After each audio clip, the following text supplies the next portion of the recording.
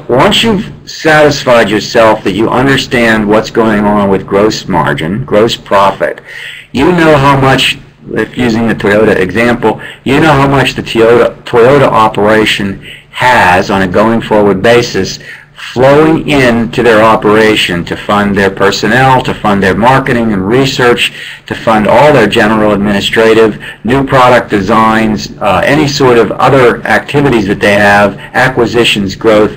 You understand how much they have to do that. If that's sustained, in other words, you feel that the gross margin is supportive, then you want to look at how well they are managing their actual efficiency of their operation. Are they launching new products in their research and development? How well is their marketing program working? So you can look at trends across various expense line items to see if they seem to be allocating their resources according to the priorities that we've all agreed that we in the strategy feel they need or they should be or they have been planning on doing over all of this period of time. Okay. If you have a strong margin, the next thing you look at to do is say that the strong margin tells you this business has the potential to succeed, it's positioned well.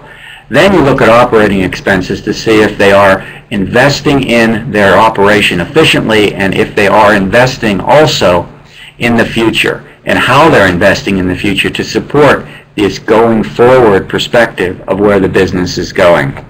So you go through that general view analysis of what your business, how your business is performing on an income statement basis. Revenue growth, trends in revenue growth, gross margin, gross profit, trends in gross profit, operating margin, trends in operating margin. How well all of that is describing or matches the perspectives that you're going forward and going to look at.